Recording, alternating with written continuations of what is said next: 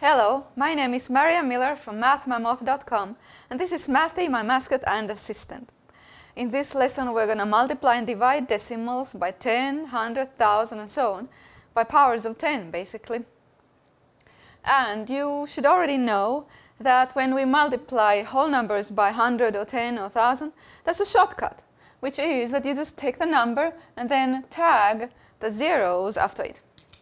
So you write 245, then you write 2 zeros after it, okay? And that's your answer. Or if you multiply a number by 1,000, then you write the number, and after it write however many zeros are here, 3 zeros this time.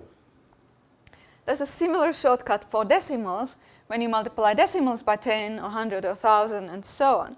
And that has to do with moving the decimal point. I'll tell you the rule first.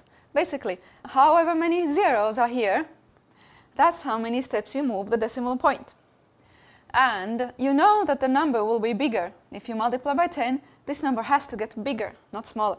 So that tells you which direction to move the decimal point, right? It has to move this way. If you move it one step, this number becomes 8.9. It became bigger, okay? So you move it to the right. Over here, 100 times 6 thousandths. I move my decimal point 2 steps now. Over here, so the number becomes 0.6, 6 tenths. Here, I will move my point 2 steps, right? Because there's 2 zeros here. Over here, and then another step. But look, there is no number there. So to help myself, I can place a 0 here to help me see how the decimal point moves. It moves here, this would be 32.0. It moves here, and it becomes 320. And there's another way to see this too, or another way to think about it, which is that if this number was only 3 instead of 3.2, then you would have 100 times 3 equals 300. In other words, this 3 here becomes 300, and then the next digit just follows. The 2 comes after 300, so it becomes 2 tenths. Over here, 1,000 times 0.69. Again, when my decimal point starts moving, I can add some extra zeros here to help me move it, okay? It would go here, 1, 2, and 3, over here. So 690, okay? 690. Now, I want to explain why this works that way. What's that, Mathy? Tickling me. Mathy tells you, pay attention now, this is important.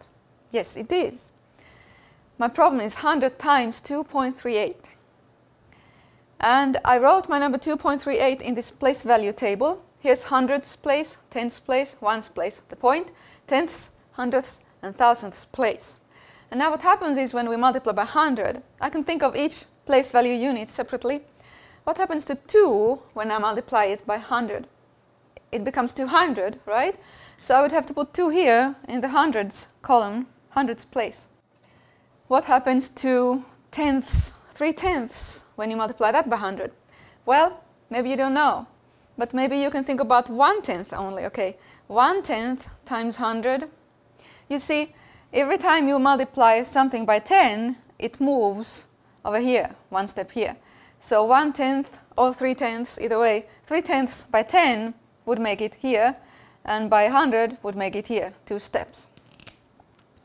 And then 8 goes here, as you can guess, okay? So, essentially, this number moved in the place value table 2 steps to the left.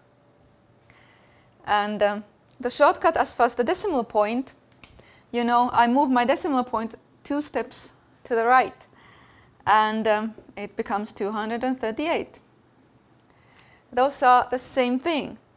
The shortcut of moving the decimal point comes from the fact that the number moves in the place value table 2 steps to the left. Okay?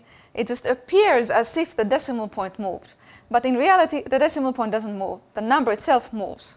Okay? If that makes sense. Another example, let's divide this number by 10. Let's start first here with 3 tenths, 30. What's 30 divided by 10? It's 3, right? And what would be 5? 5 divided by 10 would be 1/2, right? Or 5/10. So it goes here, and then the 8 must go there, right? Okay, 3.58. And the shortcut, if you don't have a place value table, when you're dividing by 10, is that you move your decimal point just the opposite way, so that the number becomes smaller. You move it here, 3.58, okay? Or if you have a number you divided by 1,000, you move the decimal point 3 steps to the left so that it becomes smaller, right? Like that. But I can do it here in the place value table too. This is my number. If I want to divide it by 1,000, it means it moves 3 steps towards the smaller. So this 3 would move over here. Then 5, and then 8 would go to the 10,000th place, okay? Then there would be 0 here and point 0. All right. Now let's go on, do a few more problems. 100 times 2.389. Okay, I can think of it in 2 ways. Because it is 2 point, it's easy. I could think that 100 times 2 is 200. So if I put 2 in the hundreds place, then all the other digits follow like that, okay? Or you can think of moving a decimal point here 2 steps, right there. 1,000 times 56 hundredths. I'll move the decimal point 3 steps, here, and 1 more. I have to put a 0 there, okay. It would go 560. Or divisions. 726.5 divided by 10. Let's move the decimal point 1 step backwards so that the number becomes smaller, okay. 72.65. 6.4 divided by 100. Move my decimal point again backwards here 2 steps. And for that I will again put a 0 here to help me move it, okay? Or zeros. 2 steps here, here. There it goes. 0.064.